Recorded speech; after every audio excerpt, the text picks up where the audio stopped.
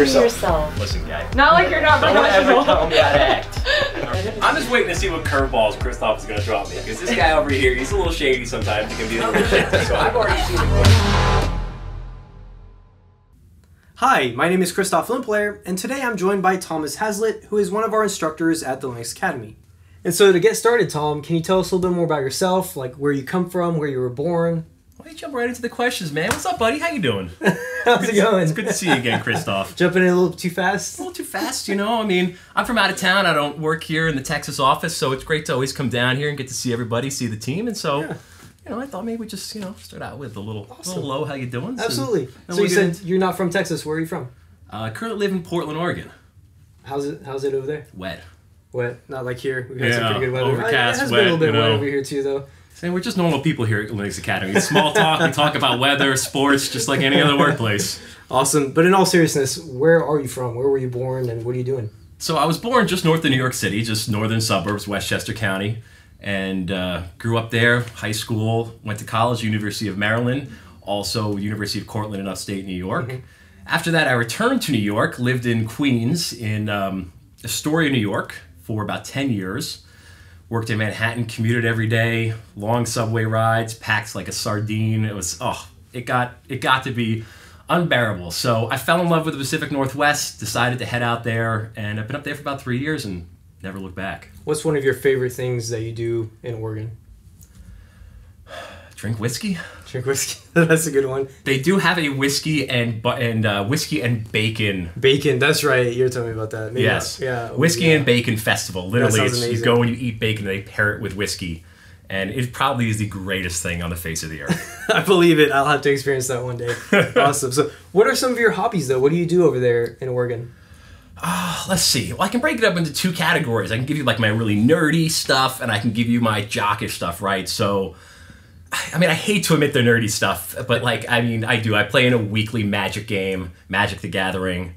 That's got to be just the nerdiest thing that I do, but I love it. I love the game. I love the strategy. Play that with a couple buddies of mine. It's a lot of fun.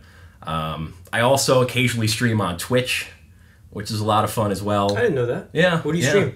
Generally Super Metroid, old school games. Oh, yeah. Sometimes I get some of my buddies together, we'll play Mario Kart, NBA Jam, a lot of Super Nintendo type games. It's fun. It's a good time. Besides that, I love to golf. I'll weightlift. Hey, I got to work out because the whiskey and the food in Portland. But you get trade-offs, Christophe. Trade-offs. That's right. Did you know we had a Dungeons and Dragons group here at Linux Academy? I did not. I can't believe you didn't know that. I didn't even know you played games. They tell me nothing. I live up in Portland. I guess, here. Yeah. I mean, come on. So we just forgot about you. I'm just kidding, man. We could never forget about you. So tell us a little bit more about what you do at Linux Academy. I mean, even though their headquarters are in Texas, we do have some remote instructors, and you are an instructor here. What does that mean, though? What is an instructor at the Linux Academy?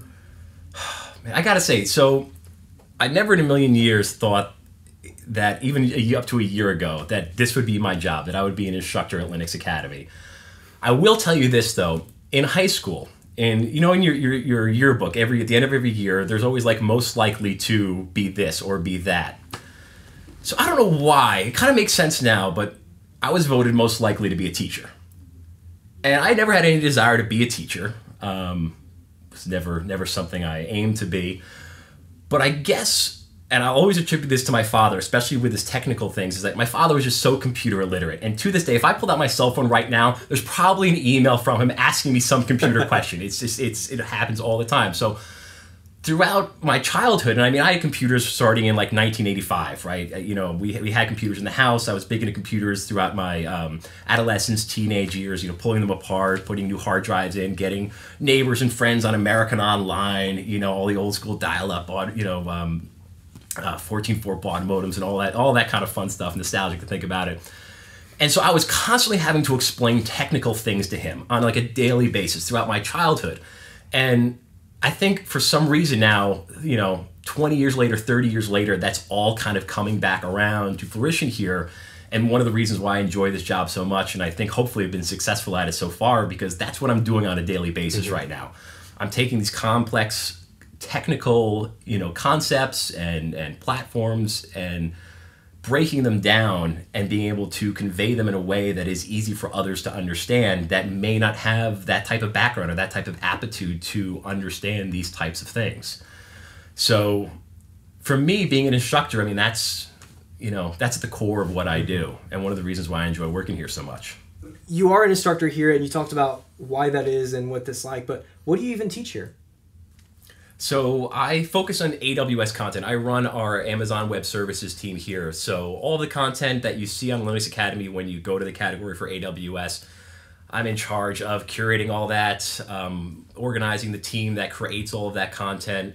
And, it's awesome. I love working with AWS. I sometimes wish they wouldn't update stuff so fast, because then we got to update the content, something that comes out at a little breakneck speed. But, we do our best to keep up with everything. Should mean that you won't have a problem keeping this job, right? Because you always have some new things to try and update. No, we're in demand right now. We have no shortage of work, that's for sure. And what are some of the courses that you've built? So I've built 4 courses since I've been here, but 2 which have really been my keynote courses, really the things that have really kind of set apart over the last couple of months, have been the AWS Essentials course and then the AWS Certified Solutions Architect Associate Level course, which just launched a few days ago. And those were kind of really of note. And one of the things that's kind of important to talk about there is I really set out, and then working with my team and with feedback from the community, to really kind of develop a new and innovative way of preparing the content and delivering the content to our students, to have it be more engaging, more interactive, to really leave behind the old paradigm of just kind of throwing up PowerPoint slides and reading from PowerPoint slides, or just doing a hands-on walkthrough and not having any of the ancillary material on screen while doing the hands-on walkthrough, to kind of make some of the one-to-one connections. So with both the 2 courses, I created what were called the Orion Papers for the CSA course, and Project Omega, which was for the AWS Essentials course. Now, the AWS Essentials course really is for the absolute beginner. That is for somebody that's never used AWS before. So you don't know what EC2 is, you don't know what S3 is, you've never heard these terms before, you've never logged into to AWS. Even if you don't even know what cloud computing is, you can come to this course, and we're going to take you from an absolute novice, an absolute beginner, to actually using these services hands-on and having a good fundamental idea of what these different services are and what they do.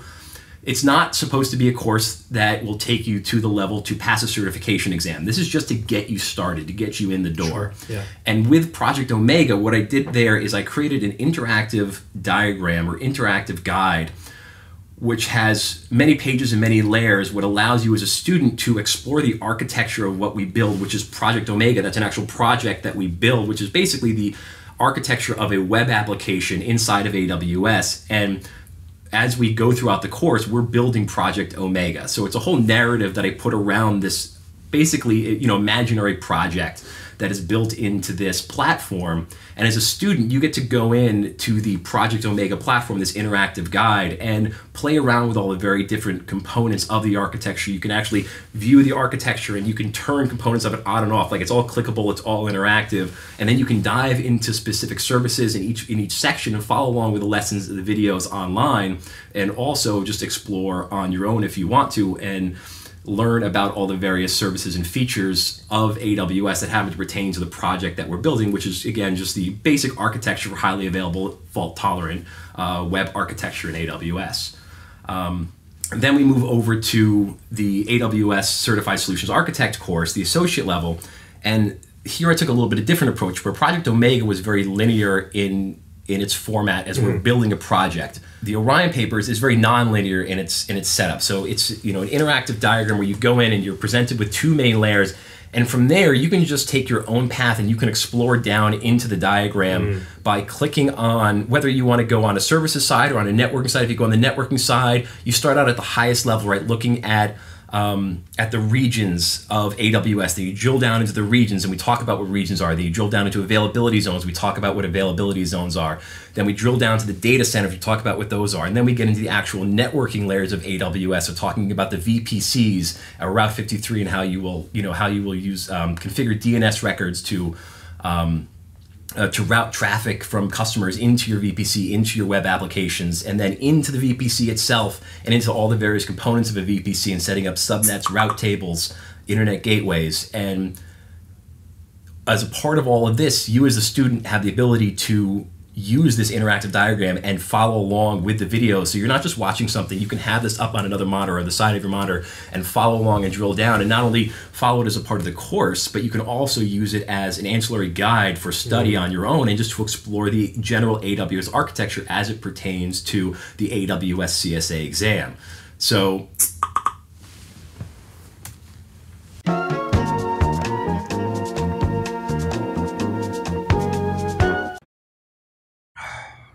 that's good. So you may be wondering why all of a sudden we suddenly changed places. Well, what happened was, as we were recording, happy hour hit here in Keller, Texas. So we decided to grab a beer, go to a more relaxed location, and finish up the interview. So here we are. Cheers. Hey man, cheers buddy. Oh yeah, that's good stuff. Which one did you get? I'm actually not sure. I mean, there's two.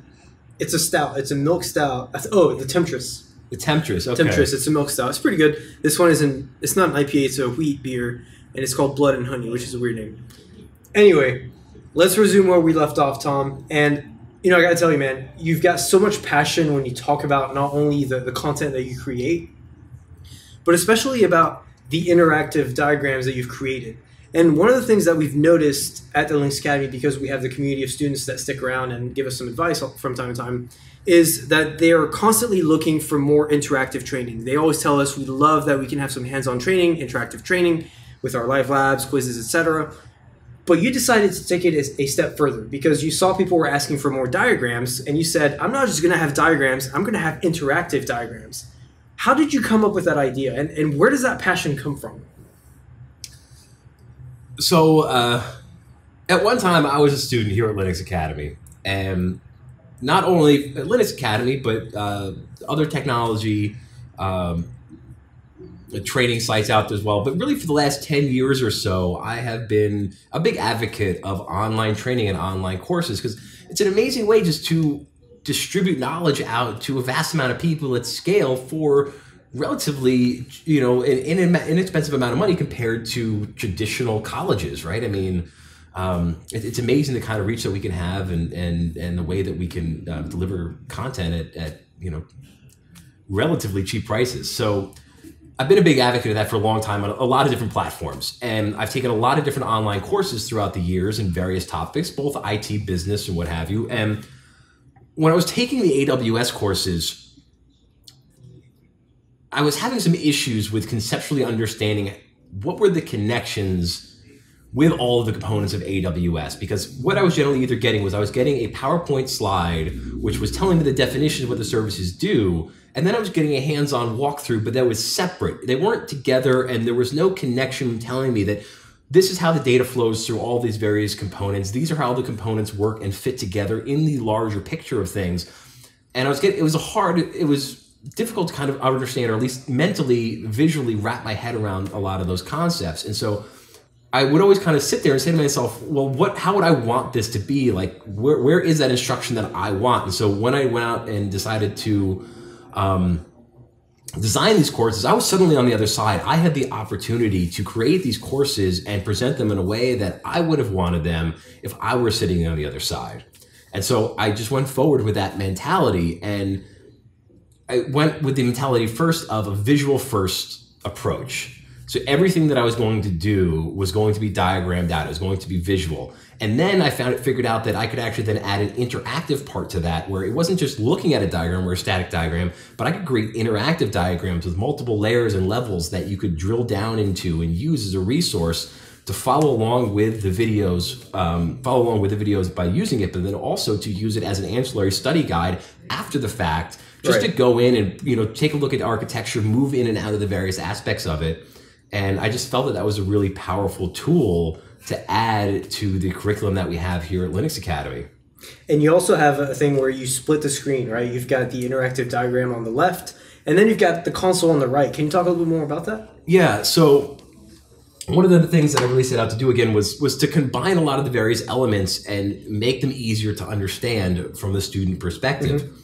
And one of the things when I was taking courses is that, I was either looking at definitions or I was looking at a hands-on walkthrough, but I was never getting the hands-on walkthrough and being shown a component alongside with a definition, because Gotcha. so I was never given the opportunity for that one-to-one connection between the two. They were always separate videos, which maybe even would be separated by days, right? That I was taking or watching the two separate videos, depending on your study schedule, right? So I wanted to condense them both and combine them into one cohesive video. So what I always aim to do in my videos now is they're always split screen, where I always have the interactive diagrams on the right-hand side and the AWS console on the left-hand side. So say you have a basic VPC diagram on the right side, which just has basic high availability, fault-tolerant architecture for just a basic web application.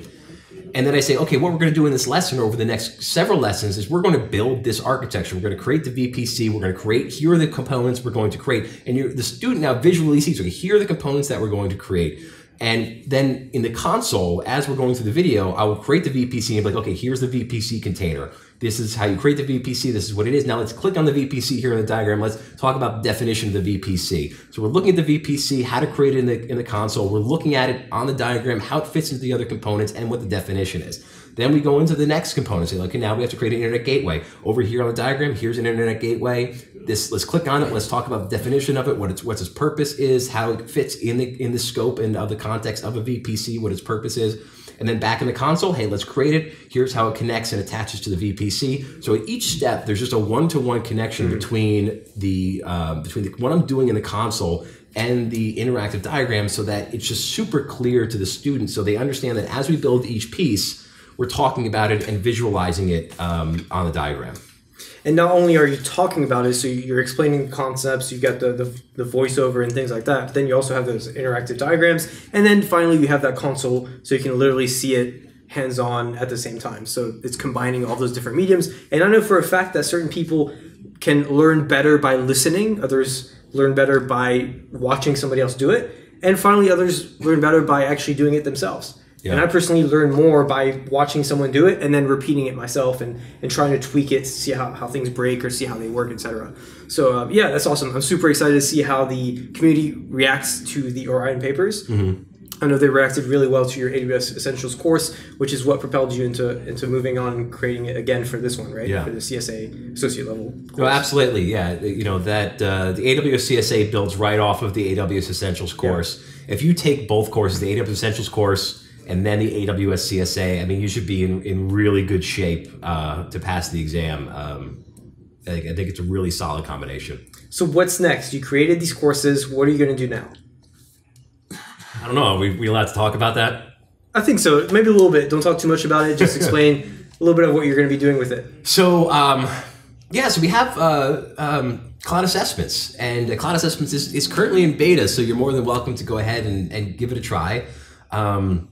And so when I talked earlier about being on the other side, being a student and looking for resources or looking at certain ways that I wanted to learn, one of the things that I actually looked for, I Googled around for it when I was learning AWS, was real-time, real environment evaluations, because it's easy to be evaluated on questions, right? Like the AWS CSA exam is question-based, it's multiple choice, right? And every site has questions and answers. So I can come to Linux Academy or any other site for AWS and they'll ask me questions, I can answer multiple choice questions.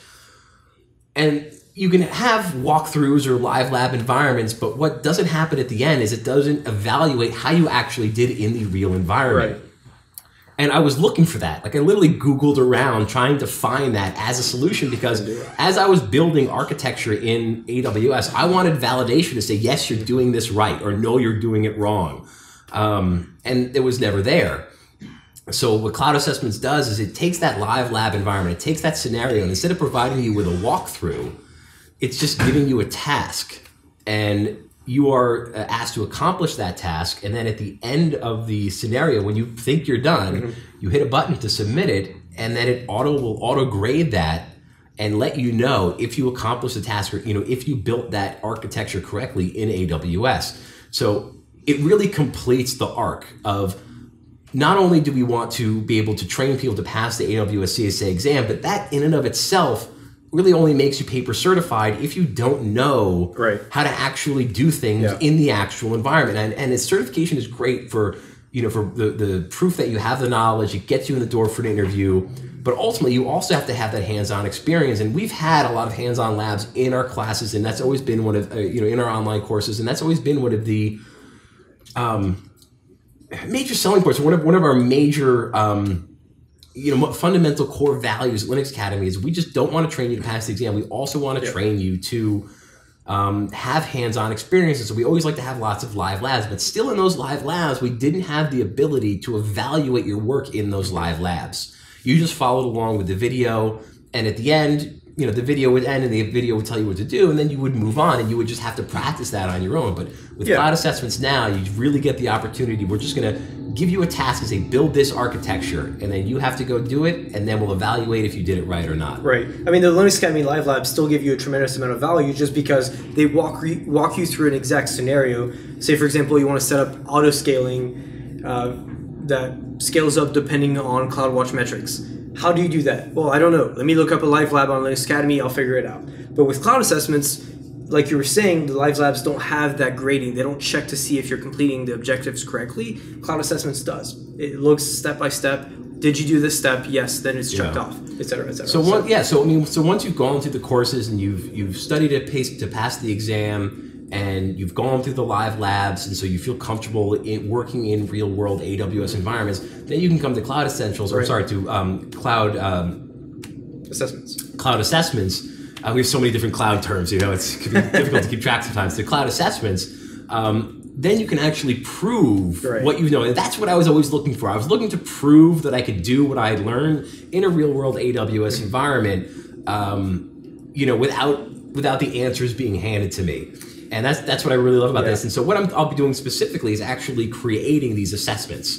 And that's what I'm going to be working on over the next couple of months. And I've already done some in the past. And I'm going to be getting back to that. So I'm really excited for that because it's really fun to create these assessments and to create different tasks and scenarios to be given to students and to be evaluated on. Tom, thanks so much for doing this. I really appreciate it. It's great to learn more about you. If people want to follow up, if they have any questions, how can they reach out? Do you have a LinkedIn profile or any of that? I do. You can find me on LinkedIn. Thomas Haslett is the name. You can find me Linux Academy Tom Haslett. You can do a search, combination of search for that. I think you can find me that way. Just Google his name. I'm sure. And I know it's just whatever, like the LinkedIn / Thomas Haslett, my full name. We could probably get on there. And that's Haslett, H-A-S, 1 S, 2 T's, H-A-S-L-E-T-T. All right, awesome. And man, it's great to come down to Texas and hang out with you, Christophe. It's always a good time. Always a good time. Thanks again, man. Especially we get to have a beer too. Cheers. We got to finish this beer. Thank you so much for tuning in. We appreciate it. Appreciate it. All right. This was fun. So much better. That was fun.